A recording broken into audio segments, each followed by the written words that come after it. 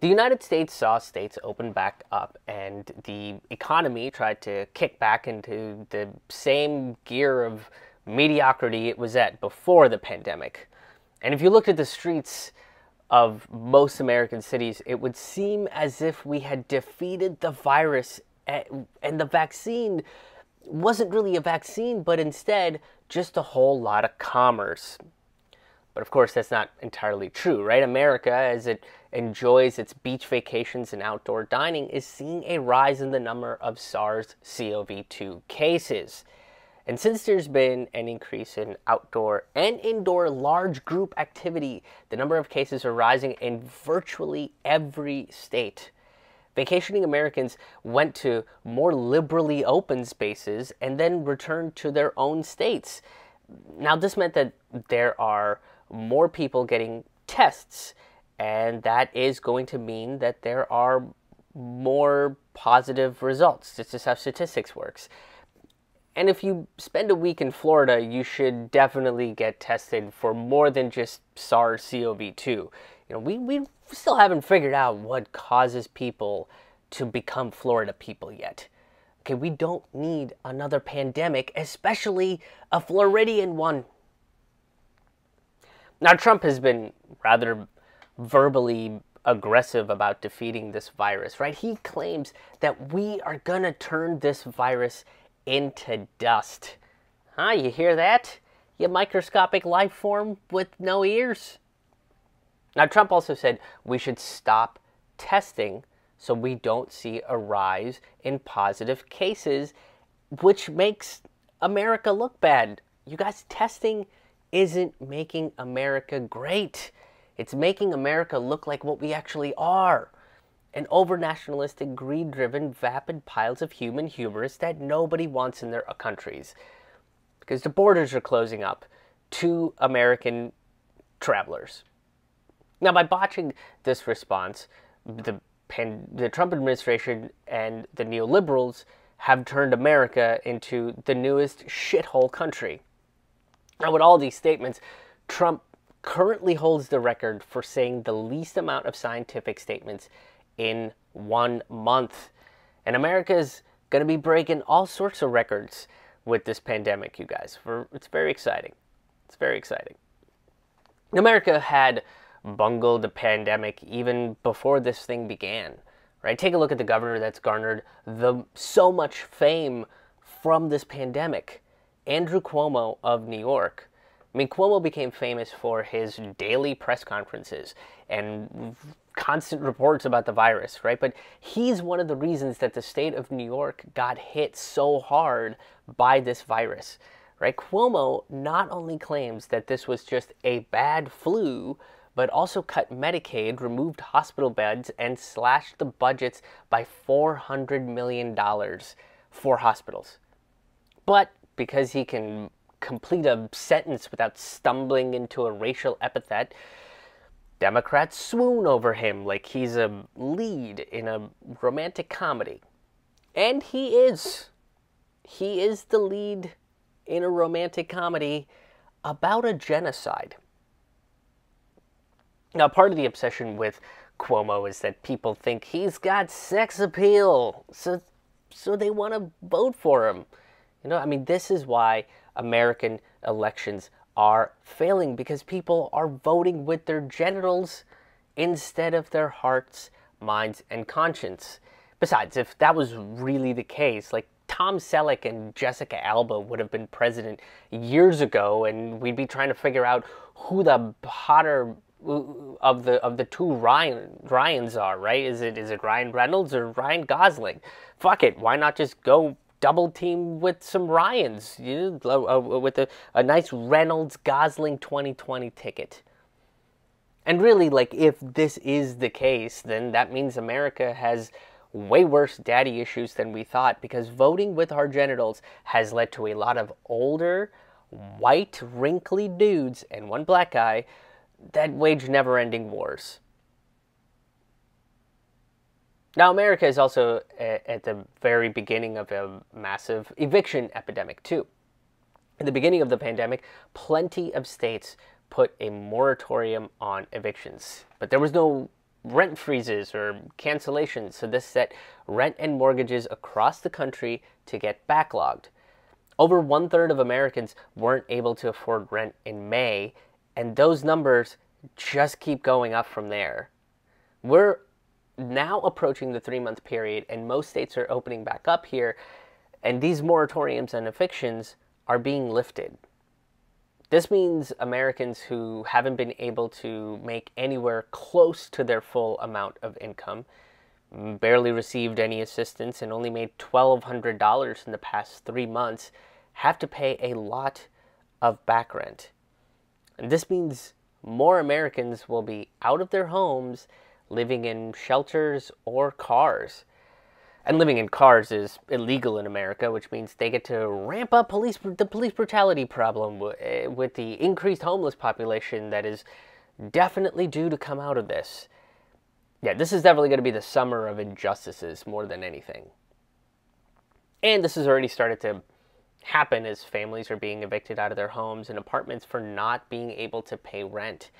And if they take these cases to court, it either gets locked in trial, which means that they lose their homes anyway, or the court side with the landlord even during a pandemic. I mean, this is an economy run on callous greed. If this is the greatness of America, then your greatness is about to have some major pushback coming its way. The only thing that people can do now is ensure that we don't increase the homeless population, which will for sure increase the rate of coronavirus cases, and we start organizing a nationwide rent strike. Now, with every part of the American economy determined to eliminate logic out of its society, the cure of commerce will turn this nation into a failed state. The lack of health, homes, and food, the American economy is stripping people of their basic needs. This is a manufactured crisis, and that's about the only thing that's getting manufactured in America right now. Now, if America just had a few places that could be beacons of light on how to work through a pandemic with logic, compassion, and efficiency rather than hubris and strict sex drives, right? I mean, where are these countries? Well, Japan didn't lock down its citizens, and so far they've seen less than 1,000 deaths from about 15,000 cases. They did this not just by telling their citizens the same social distancing guidelines and masking guidelines as America did, but also by having a healthcare system that doesn't depend on a constant cash flow. They were able to curtail the hours that a lot of bars and restaurants had, and then they ensured that large crowd spaces like concerts and karaoke bars would remain closed. Now, Japan works off a universal healthcare model. Now, it is required by law that you have healthcare either from work or from the National Health Service. And if you don't want either, then you are more than welcome to pay out of your pocket. Medical expenses are kept pretty low because the cost of medical equipment and drugs is regulated to ensure that there is no price gouging, right? If you are considered amongst the low-income people in Japan, government subsidies pay for your doctors or hospital visits.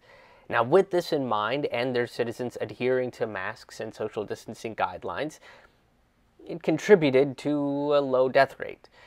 While in America, there were protests about masks in areas where you couldn't socially distance and a dire need of haircuts so our freedoms don't get besieged by hippies. Now, Japanese Prime Minister Shinzo Abe is facing criticism for decreasing the direct payments to Japanese citizens to float the market out of a recession, but has ensured that households will be protected.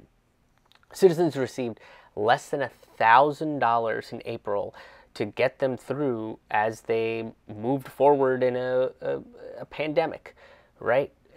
And now people are demanding that more radical economic plans have to be put into effect. And Shinzo Abe recommended that the Japanese citizens start taking care of each other during this time. I mean, basically, he's admitting that a government can't financially help and to lean on the power of mutual aids. Now, in that sense, the question has to be asked, why have an economy like that in the first place? Why have an economy that can't help out its citizens, but the solidarity of mutual aids can? Now, New Zealand is a nation that has completely eradicated the virus from its borders.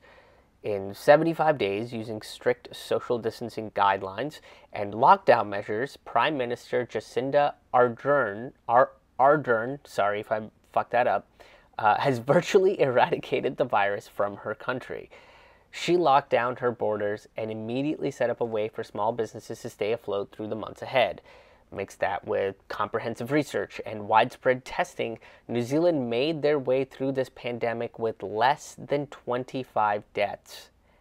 Basically, when you have strict measures in place and buffer that with economic incentives and a testing regimen, you might be able to contain a rapidly spreading virus.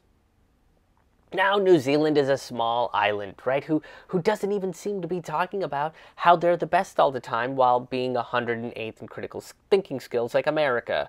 So, it is possible that they might be an outlier in this situation. But Denmark is a bigger country, and they're seeing the light at the end of their tunnel too. Denmark was one of the quickest countries to react to the crisis.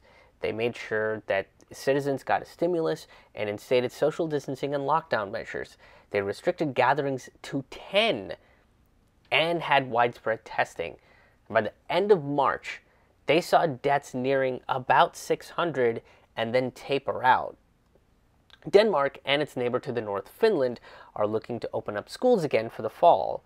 They are going to implement strict rules to ensure the viruses won't spread, like staggering student drop-off, washing the tools twice a day, washing hands every 2 hours, and a lot more. And this is coming even after knowing that kids don't particularly spread the disease as quickly, despite being gross little monsters that pull out every tiny insecurity that you have about yourself and put it on display for all to see. Kids, they are the future, just a really mean, honest future. Now, Denmark did start opening back up in mid-April as they saw the numbers decrease, but they didn't do what America did by opening all the bars and beaches and restaurants and comedy clubs and virtually everything. Denmark did a slow and deliberate opening with a bunch of restrictions in place to ensure that there wouldn't be a resurgence in place. Look, this is like dating, right? I mean, if you fuck in the parking lot after the first date dinner, there's a good chance you're going to catch something. Okay, and if it's not genital related, it could be tetanus from banging inside of a Geo Metro. But if you get to know each other and learn what the other person is into and grow, then your sex life can be awesome and also involve a bed. And if you're feeling kind of kinky, like a kitchen countertop or your roommate's bed. I don't know what your kink is. I'm not here to shame you. But there is one country creating a large amount of controversy about their extremely laissez-faire approach to the virus. Sweden is now seeing their experiment come to an end. Sweden's epidemiologists decided that locking down the whole country doesn't particularly make sense. So they put restrictions on large gatherings and encouraged social distancing, much like they did in the States. They encouraged folks to work from home if they can, and even suggested that to college kids as well. They were testing a lot in the beginning, but then decreased the frequency after a few weeks. They predicted the virus would take about 4,000 lives. And in the beginning, I was pretty interested in what they were doing, as it seemed like it could be a way forward for a lot of countries, including the United States. It seemed like logical measures rather than hyper fear-based measures that were being taken by all the other countries. Now, as we approach the third month of our efforts to eradicate SARS-CoV-2, Sweden has seen about 5,000 deaths, a major decrease in testing and tracing, and a country that is divided in their outlook of their nation's response. Most of the deaths in Sweden is coming from nursing homes, which kind of didn't protect too well.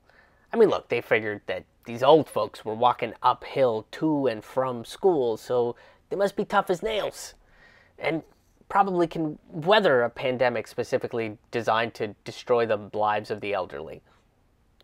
During all this, Sweden's economy did well because there were people out and about spending money like they normally would, but the death toll and the lack of testing has proved this to be a failed experiment. I mean, Sweden's approach was to achieve herd immunity and build antibodies in their citizens to prevent a second wave in the fall.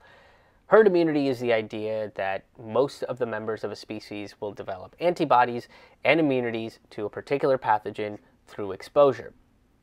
In order to make this work and really use this method to spread, to decrease the spread of a virus, there are many factors to consider and understand. It's not like you can just come out and yell herd immunity and everything opens back up and we enter a new world of immuno-Darwinism.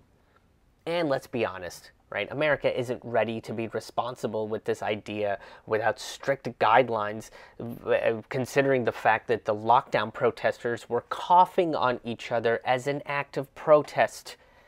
Look, America is a country that needs a lot of hand-holding when it comes to scientific understanding.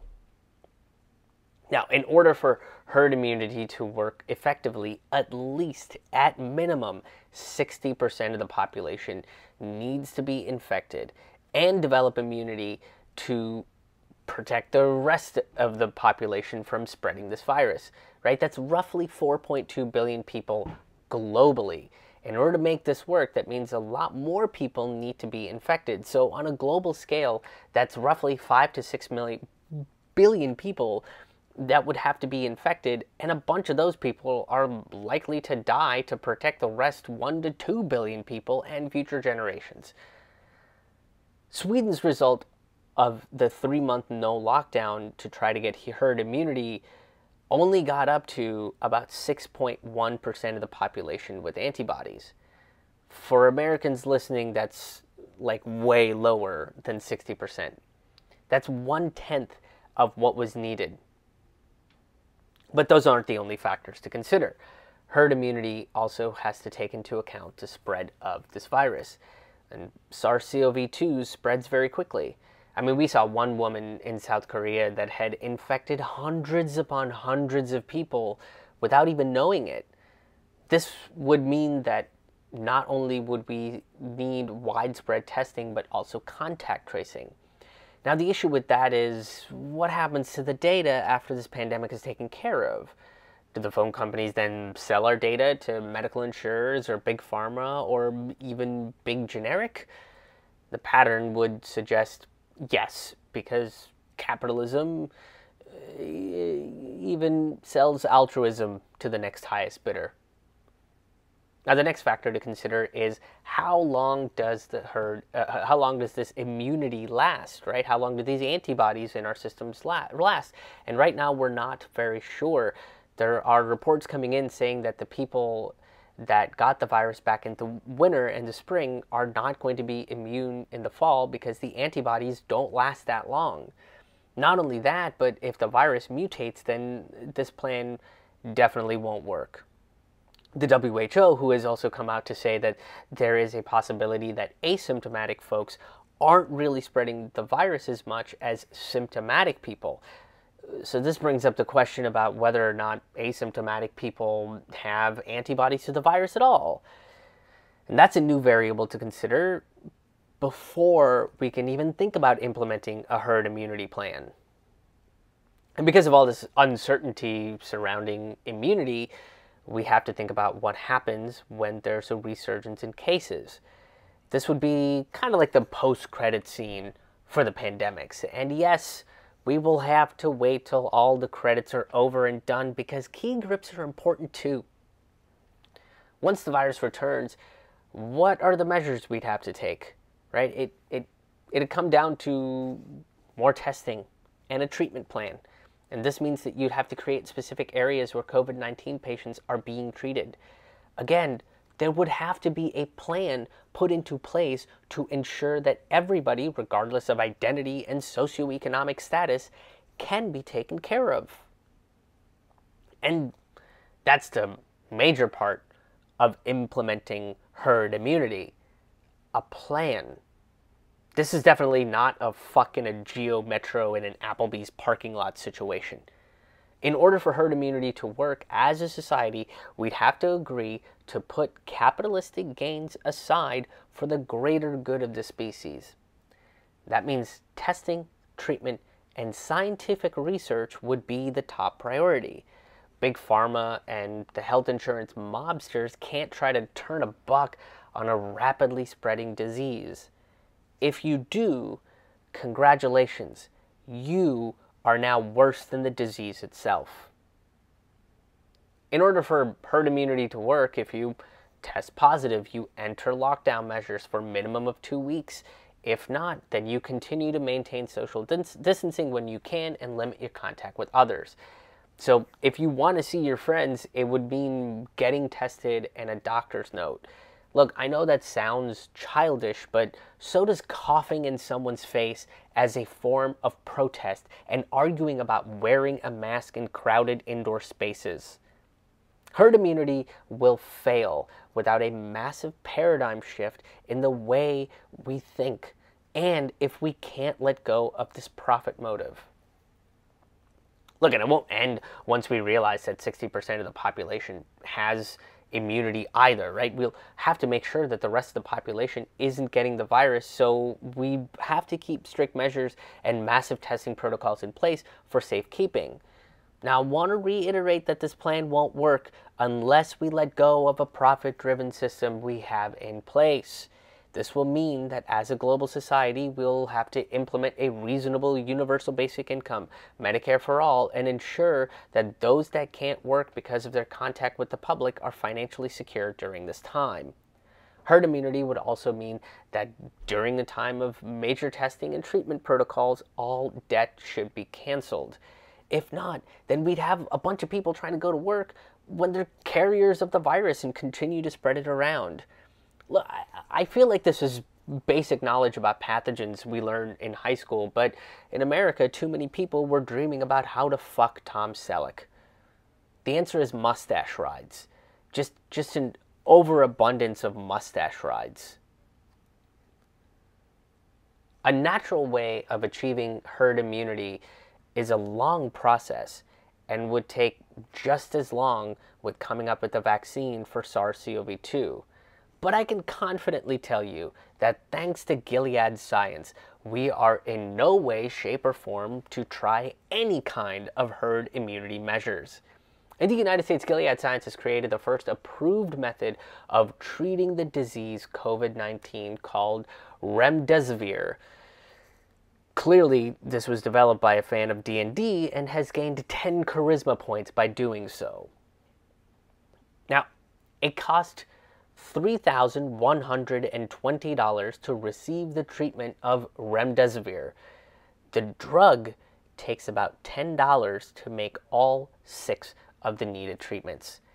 That's an over 30,000% in profit margins.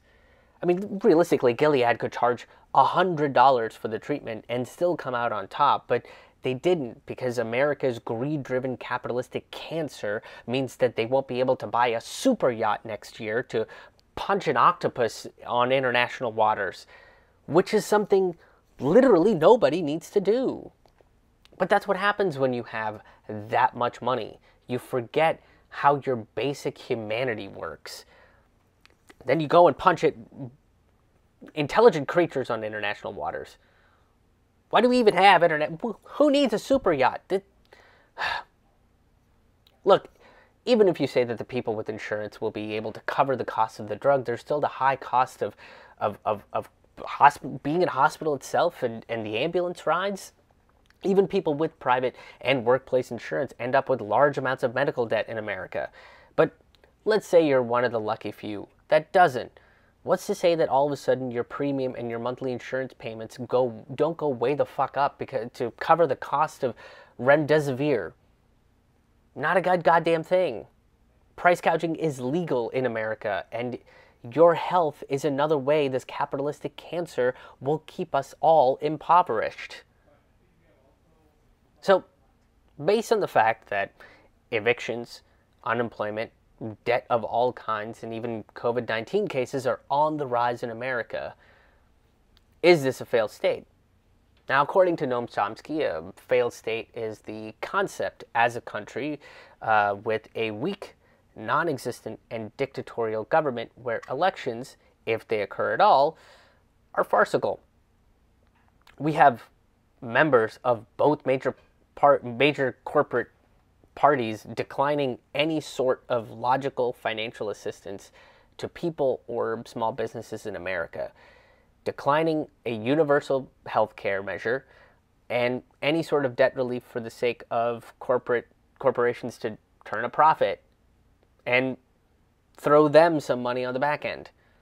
So how many Americans can really say that this administration or the two-party system in power has helped them out? I can't. I can say that my dear friends, family, fans, and supporters have kept me alive over the years, and especially during this pandemic. I can say that the power of mutual aid, generosity, and kindness have ensured that I'm not sleeping in the streets or without food. And I can bet that that's the same for a lot of Americans out there. Look, at this point, America is very well on its way to become a full-on failed state. Daily protests, which, by the way, were not the reason for the recent spike in cases, but rather indoor seating at cramped bars and restaurants who needed to stay open to stay afloat. These protests are calling for a change to what has been exposed in this system. A corrupt, broken, and weirdly sexually charged government system that is more concerned about money than its own people. And that's where the problem has lied in the US and Sweden. The choice between the economy and safety. Well, we can learn from the nations that are seeing a decline in cases and starting to see a flicker of light at the end of the tunnel is that they chose to help their citizens with an economic stimulus and incentivize social distancing and lockdown measures. They also use their strengths to increase testing and tracing to make sure that they can contain and treat the infected. Neither of these things have been done by the United States government, and there are currently no plans to put something like this in place. America is now on its way to become a failed state, but at least we have some sex appeal while we're doing it, right? Yeah, somehow I doubt a COVID mustache ride sounds very sexy to a lot of people right now. And that has been your dispatch for this week. I am going to be doing some live virtual stand-up comedy shows called The Citizen Revolution. Each week it's a new topic, and each week I donate half my ticket sales to a grassroots organization, venue, activist group, community development organization, individuals that are trying to do a good thing in their neighborhood, journalists, and so on and so forth. Grassroots organizations and independent media individuals are sort of the bastion of truth. They don't have any corporate influences, so it's up to us to help each other out and make sure that we are taking care of each other. All of these shows are happening on Fridays at 9 p.m. Eastern, 6 p.m. Pacific, and tickets are only $5. That's it. It's a $5 minimum. If you'd like to donate a little bit more, you can, but it's absolutely not necessary. The $5 minimum. Make sure that I can make a little bit of money, earn a little bit of an income for myself, and raise a little bit of money for a grassroots organization that I'm going to be partnering with every single week. We have a bunch of Citizen Revolution shows coming up. July 10th, July 17th, August 7th, August 14th, and August 28th. And this Friday show, the July 10th show, we're going to be donating half of our ticket sales to the Tidewater DSA, the Tidewater Democratic Socialists of America. They're an amazing organization down there doing a lot of community-driven organization. So if you're a fan of that sort of stuff, please do come to the show this Friday, July 10th. You can also get tickets to multiple shows from that link. You can get tickets for all of the shows in July and August just by clicking one button, and then you don't have to worry about it ever again. I'm also doing the Providence Fringe Festival this year, July 30th and 31st at 6 p.m., doing a version of the Citizen Revolution show for the Providence Fringe. That is a donation-based festival, so if you want to come check out my shows, you can go to the Fringe website and check it out there. Make a donation. Add your name to the roster to make sure that you get all of the login information to come check out the show. Or you can go directly to my website, which is krishmohanhaha.com. That's KRISHMOHAN haha.com. Grab all of your tickets for all of these shows, whichever shows you want to see there. You can also become a sustaining member while you're at krishmohan.com. You can, the sustaining member gets you free tickets to the Citizen Revolution live virtual stand-up comedy shows. It gets you unreleased stand-up comedy and storytelling content. You also get some early access videos. You also get compilations of all of my content from YouTube and Facebook. So if my stuff is being throttled and you're not seeing it as much pop up on your feeds, don't worry. If you're a sustaining member, boom, I got you covered. And also my album is available, Politely Angry. That's also available. That you can purchase on Bandcamp for $1, but it's also available on all of the other downloading and streaming platforms. So once again, that website is krishmohanhaha.com. That's KRISHMOHANHAHA.com. All right, everybody. I hope to see you at one of these shows. I hope that you become a sustaining member or download an album. And if you really enjoy this stuff, please do give it a like, give it a share. Make sure that you're subscribed to it on whatever avenue, whatever platform you enjoy listening to this content on, and tell a few friends about it. Tell a few enemies about it. Leave a comment, leave a review. Those always help these things get seen by more people.